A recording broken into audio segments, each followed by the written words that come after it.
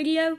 If you did, don't forget to like, share and subscribe. And just to tell you, the reason I wasn't talking in that video, instead I did subtitles, was because I had a croaky voice and a sore throat.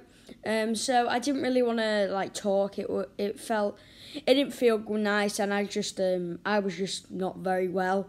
Well, yeah, I just had a croaky voice and things, so yeah, I didn't really want to talk, so I just decided to do subtitles.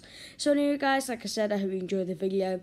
Don't forget to like, share, and subscribe, and I'll see you in my next one. Bye.